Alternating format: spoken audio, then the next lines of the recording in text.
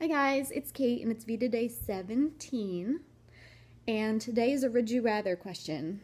And would you rather have more time or more money? And of course my first logical answer to this was, well, if I had one or the other, I could get the other. Like if I had more time, I could work more hours, or I'd have more time to find a better paying job, so then I'd be able to acquire more money. Or if I had more money, I could work less hours and delegate more tasks like cleaning. You know what I mean? Like if we're just saying money just fell on my lap, I could afford to work less. And if time just fell in my lap, I could afford to find another job, do a side hustle, do a full-time, 2 full-time jobs, that kind of thing. But if I have to generally just pick one, I think I would say more time.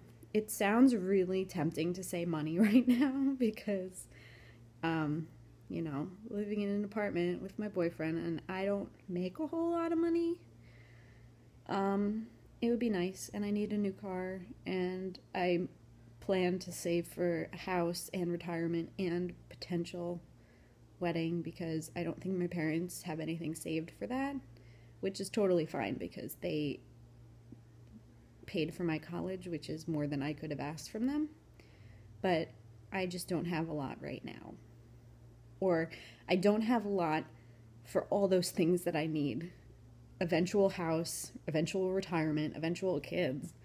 But before those things, a car and a wedding.